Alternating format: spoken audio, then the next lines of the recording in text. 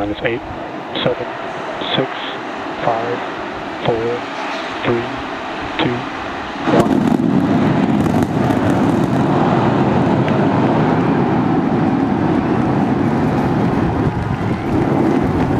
We got liftoff.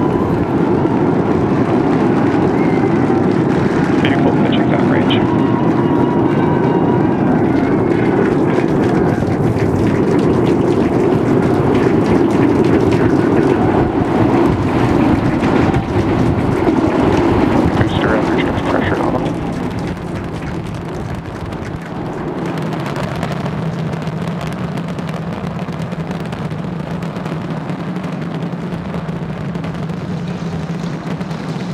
All right, we're a little over 40 seconds into the flight. We are seeing 33 out of 33 Raptor engines ignited. Booster's pushing us downrange over the Gulf. Next milestone coming up in just under 10 seconds is going to be max Q, that max aerodynamic pressure.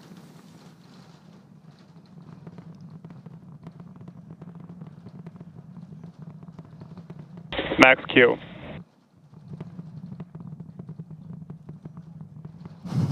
All right, so we're through max Q. That's the heaviest stresses it's kind of seeing on the way up. Wow, that was pretty incredible. I'm still recovering. That was amazing. Beautiful views of the vehicle on ascent, pitching downrange away from the launch tower. Next thing coming up is hot staging. So we're going to look for 6 engines to ignite on ship while we're still attached to the top of the booster. We'll see all but those 3 center engines shut down on booster.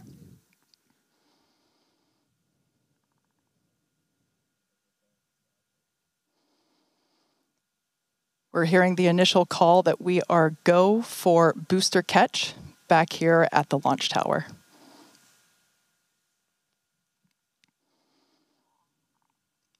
Coming up now on hot staging, the ship's engines will ignite while still attached to the Super Heavy booster, and also while Super Heavy booster will still be under power itself. The clamps holding the 2 stages together are going to release, and Starship second stage engines will Booster engine ignite. cut off. Ship engine startup. Stage separation. Boost back burn startup. There we go. Ship engines, all 6 Raptors ignited. We're doing that boost back burn. Looks like we got 11 of the 13 that we command for that, so that's going to start sending the booster back. We are still go for booster return, even with 2 Raptors out during that boost back. We can do a full duration one. But looks like we got a ship, 6 engines heading into space, and then we got a booster hopefully on our way back to Starbase. How's everything going in Hawthorne, Chris? Everything is looking good. The crowd eagerly followed that ascent and now watching the booster coming back. So as you can see on the left-hand side of your screen here, that is ship continuing. And that's a great view of ship continuing on its way to space. They're looking, that's inside the camera, inside the aft skirt, looking at the Raptor vacuum and the sea-level engines, the sea-level ones there in the center of your screen under our T-plus clock. You can see our boost back burn. We're down to 3 engines on the boost back burn. And you can see ship on the right-hand side of that telemetry with 6 engines lit, continuing its ascent to orbit, already over 100 kilometers in altitude. The booster 87 kilometers in altitude and continuing its trek right now back to the landing site and catch site. There's a shutdown. And we just heard a good call out for boost back shutdown. The next thing we should see on our screen is the separation of the hot stage from the Super Heavy booster. We jettison that because we do not need it for the landing, but on future iterations of the Super Heavy, that hot stage ring will be incorporated into the booster and we will get it back. But for today, you can see it on the right-hand side of your screen there, just separating off of from the right-hand side of the booster. You can also see the booster doing its liquid oxygen dump there, which is exactly what we would expect for it to do as the booster gets itself configured for the landing here. Now, meanwhile, Starship will continue to coast after it reaches orbit for about 40 minutes or so, up to an altitude of 214 kilometers, but it's still got a ways to go there, currently accelerating past 7,500 kilometers per hour there in velocity. And just look at those great views of the booster coming back. The Gulf coastline there just looks absolutely gorgeous. Starship is on a nominal trajectory. And there we hear nominal trajectories all around. And Dan and Kate, we're at 5 minutes, 15 seconds here into the flight. Everything looking good for the Super Heavy and for Starship today. What's it like there at Starbase as we get ready to catch? It was incredible, Chris, to be able to see the mock diamonds with my own eyes. That was amazing. We are standing by for return of booster back to the launch tower. We have heard that we are go for the catch of the booster. Yeah, this coming from one of our long-range tracking cameras, we're able to see the hot stage separate and fly away. So coming up in just about 30 seconds, we're going to look for the landing burn. We're going to command those 13 inner and middle ring engines to turn on. 13 initially, they bleed off all of that velocity as we're slowing down from supersonic speeds, eventually moding down to only 3 engines for that precision flight into the tower. Right now, booster using its 4 hypersonic grid fins to help guide itself through this atmospheric entry back for its precision landing at the launch site. Once again, we're going to ignite first the center 13 engines. We should see that coming up here momentarily. Engines in startup. This is going to come down to 3 engines as the booster slows down for its landing. And we just heard the sonic boom.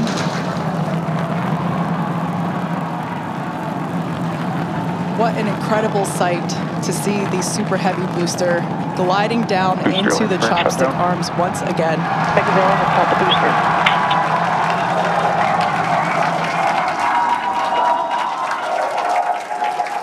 Stuck the landing. Wow. That will never get old. All right. We saw 12 out of 13 light for that landing burn. Booster still able to make its way with that final precision burn on the 3 engines in for the tower catch. So booster caught.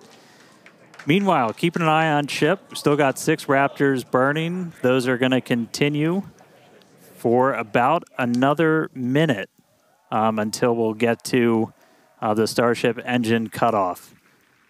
Really cool view.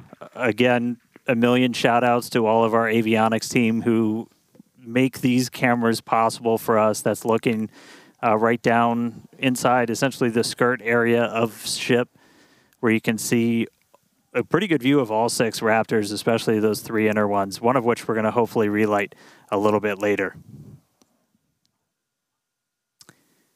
And we just saw some engines go out. It looks like we are losing attitude control of the ship.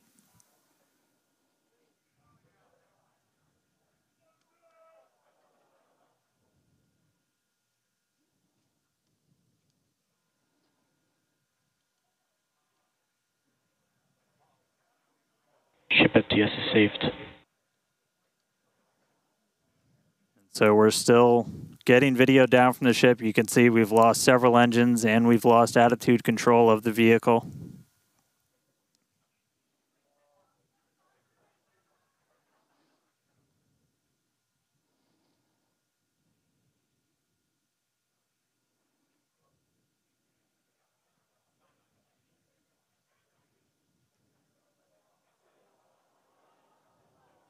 So we'll continue to stick with it.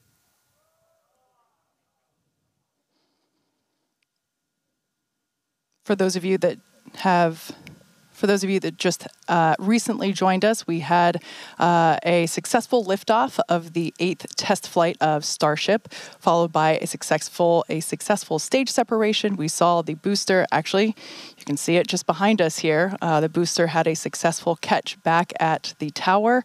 Unfortunately, it seems as though we lost the attitude control of the ship.